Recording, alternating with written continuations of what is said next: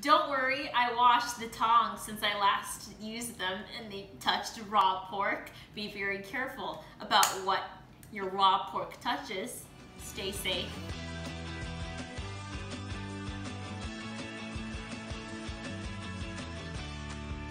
Hi, I'm Francesca Dawis, and today I'm going to be making pork adobo. I'm Filipino American, and adobo is one of the more famous Filipino dishes. It is a sweet and salty meat stew. Most Filipinos have their own sacred adobo recipe that has probably been passed down through generations. We Filipinos are usually pretty secretive of our recipes, so I'm really spilling the beans with you today on the recipe that my family and I usually make. You can really customize it to fit what you like, but this is kind of a fundamental basic adobo recipe. And so here are the ingredients that you'll need. 2 pounds of meat. Traditionally, people like chicken or a mix of chicken and pork. I personally love pork, so I'm using 2 pounds of pork butt. Next, we have 10 cloves of garlic, roughly chopped. I kind of like to leave the garlic a little in bigger pieces for that added texture. 4 bay leaves, 1 teaspoon of ground black pepper. Next, we have a cornstarch slurry, which is equal parts of cornstarch and water, a tablespoon of each. For sweetness, I have 2 tablespoons of brown sugar, half a cup of soy sauce, and the recipe calls for a cup of vinegar. I am using 3/4 cup of regular white vinegar, and I added 1/4 of a cup of balsamic vinegar. I personally really love the added sweetness that the balsamic adds. Oh, and lastly, I should mention that we're using the Instant Pot for this recipe. It really cuts down on the cooking time without sacrificing any of the flavor. All right, let's get started. So first, I'm going to press the saute button. I'm gonna leave it at 30 minutes, and I'm going to wait until it tells me that it's hot. All right, the Instant Pot says it is hot. So we are gonna start browning our meat. And I should mention that I've cut the pork into roughly 1-inch cubes. So I'm gonna add the pork in.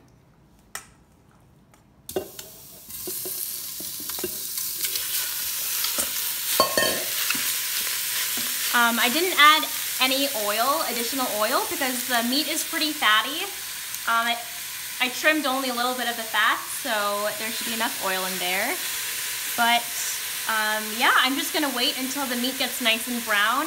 I'm not gonna care too much if it's cooked all the way through, since I am going to be pressure cooking it in the sauce. All right, so I have browned all of the meat, and I'm transferring it into another bowl. So now I am going to add the garlic,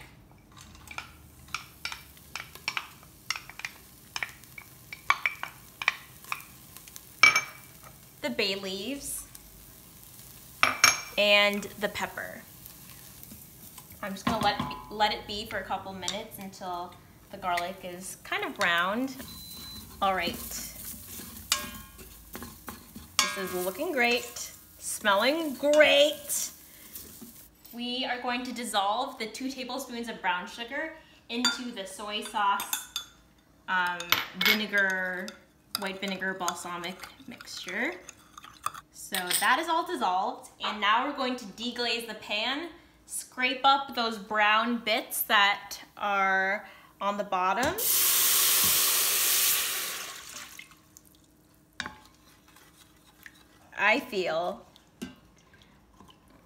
My spoon feels like all of the brown bits are nicely scraped up. So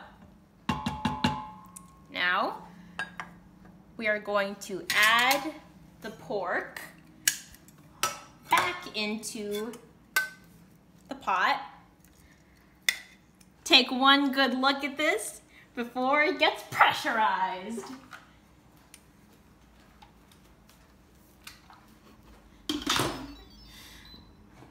So we're gonna cancel the saute, and I'm pressing the pressure cook button. and it is high pressure. We're gonna pressure cook it for 13 minutes. It's been 13 minutes of cooking in the Instant Pot, and I hit the off button, so now the cooker is turned off. I'm gonna switch the little knob from sealing to venting, and it's gonna release a big cloud of steam, so be careful and stay safe.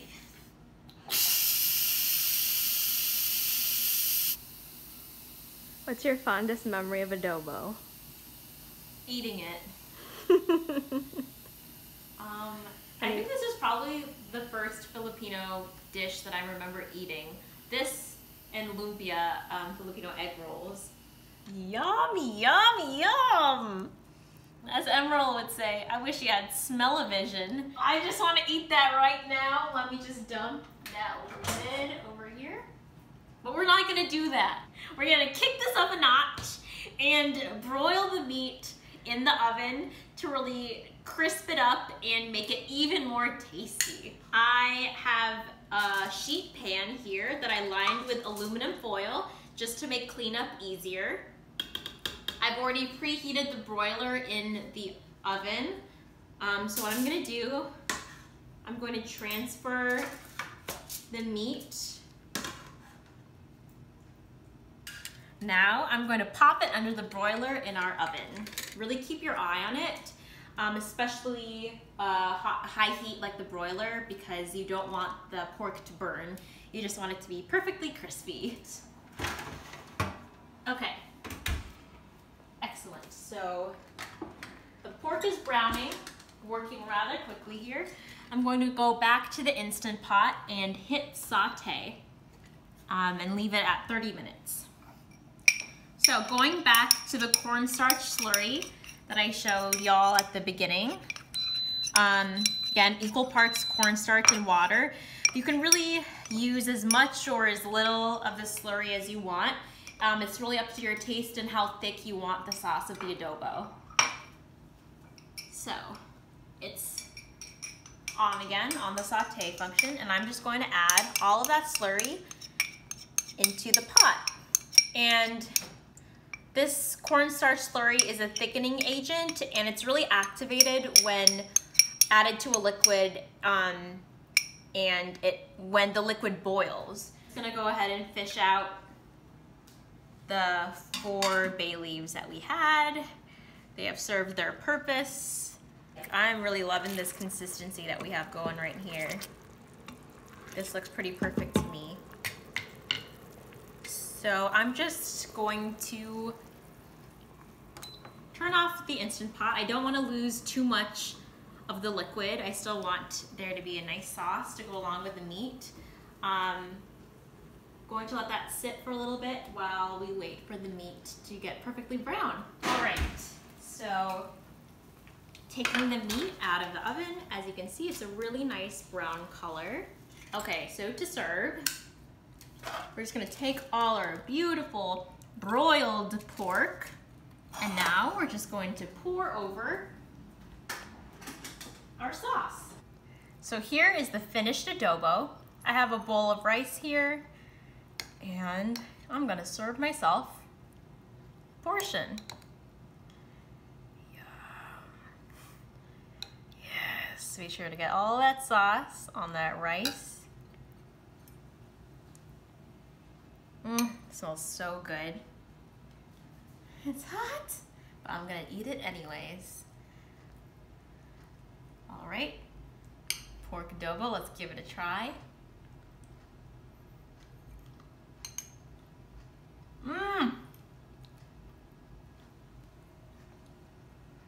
That is so good. It's just such a good blend of sweet, salty, acidity from the vinegar. It's really, really delicious, if I do say so myself. Do you want some, camera person?